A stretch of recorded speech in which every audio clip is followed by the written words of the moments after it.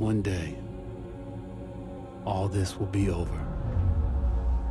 The war to end all wars will be won by one side or the other. The guns will rust, grass will grow, and there'll be nothing left of any of this.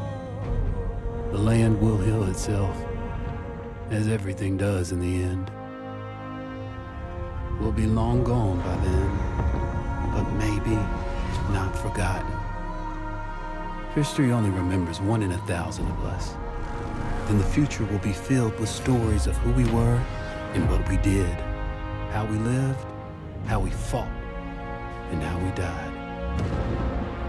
When this is all over and the war is won, they will remember us. But until that day comes, we will stand. We will look death in the eye, and we will fight.